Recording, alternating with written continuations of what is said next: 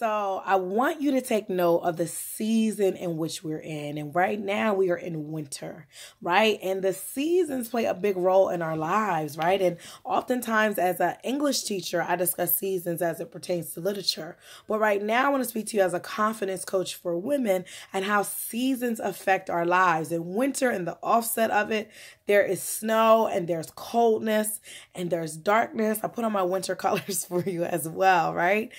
Because it's easy to get like sad or depressed or, just not be your normal self sometimes during this particular season, just because symbolically winter does mean death, right? All of the trees and stuff, the leaves are gone. It's death. It's very white. It's snow. It's cold. You might feel limited. You might feel like you cannot go out. You got to shovel. It's just, it can seem like a hassle. Some people love winter and cool. Some people are like, oh, I got my winter weight. I love snow. Cool. Do what you do. Most people don't like the cold, but a lot of people do. Okay.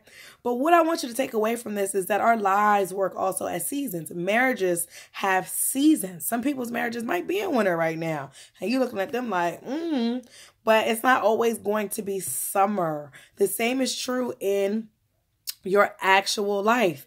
It ain't always going to be spring and rebirth and blossoming. It ain't always going to be that way. So things I want you to remember about winter, even though it is darkness, and this is to prevent you because some people do get depression during the season. Some people also get sad, seasonal affective disorder because of the change in the season, right? And if that's you, you obviously want to seek a mental health professional to support you on that journey.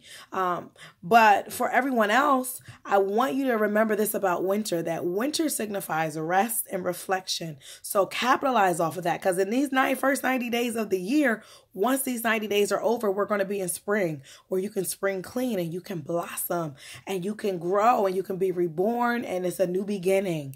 Think about bunnies, think about flowers, right? Think about even Jesus Christ, Easter, resurrection, rebirth. So for right now, capitalize off this time. If you're feeling tired, take a nap, take rest. You are constantly on the move and running around. Utilize this time. Take care of yourself and rest and practice self-care is my first thing. Rest. Second is reflect. If you didn't get the 2019 Fierce Dream Life Planner, girl, stop playing. Or whatever year you're watching this, go get the planner from Unleash Your Fears, right? That you can use to reflect. If you want to use a different method, cool. But make sure you're in a place of reflection. If you need additional support, get you a therapist, get you a counselor, get you a coach, get you a trusted friend or some girlfriends, and go out and sit down and just talk and just discuss. But utilize this time to rest and to reflect and also to reposition. Because once you're repositioning, so if you have a business and you are working on a new project, you can keep it under wraps. You don't got to post everything. Keep it under wraps, do your thing, and then release it and unleash it and have your new beginnings once we get to spring. But try to capitalize off of the energy and the momentum and see it as a positive thing, that you can rest more and you can store up energy so that once spring and summer roll around, honey, you can be out here doing your thing. So start positioning things. Start booking those vacations, right? Start booking those speaking opportunities. Start getting those finances in order, right? Start getting yourself ready to get back out and date again. Like, get those ducks in orders. Utilize the darkness, right? Utilize the rest, the reflection, and the coldness to position yourself so that when new beginnings pop around and it's time for adventure and fun, your finances, they're in order, right? Why? Because you've been spending the first 3 to 6 months using that energy of rest and reflection of where has my money been going? Have I been saving? Have I been investing? Have I been, tracking what I have? Utilize this time, because what happens in the darkness, what always comes to the light, right? So you want to use this time to your advantage so that next season you can come out in a different way. Now, granted, God can be like, you know what? You might have winter again in a different season, right? Because ultimately, God really determines seasonally how things are flowing and going.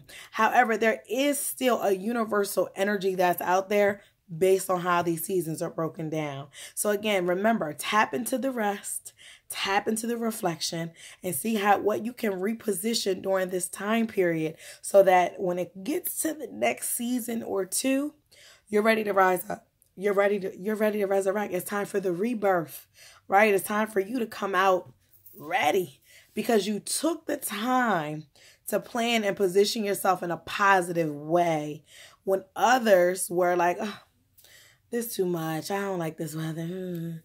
Right? Use your time, right? So that you can shine and you can glow and that you can do your thing in the seasons that are to come. But that don't mean you can't do your thing now. But just keep that in mind, right? Capitalize off the energy of those seasons and also think about the different areas of your life. What season am I in? Especially relationships. What season are we in right now? And remembering that seasons are temporary because winter, the darkness is temporary and the lightness is coming. And if you're in the lightness, there could be a darkness that's coming or approaching, but always know that things are always shifting, evolving, and changing, and that you're ultimately always having some control. Life doesn't just happen to you, right? You respond. It's really how you respond to the things that are occurring. So how are you responding to the coldness and the darkness of the now, of this current season and place that we're in? And if you are in a metaphorical winter and it's not necessarily literally the season of winter, because it could be July and you can be in a winter season of darkness, right? And coldness just from events happening in your life. The same wisdom that I'm sharing is still applies to that season.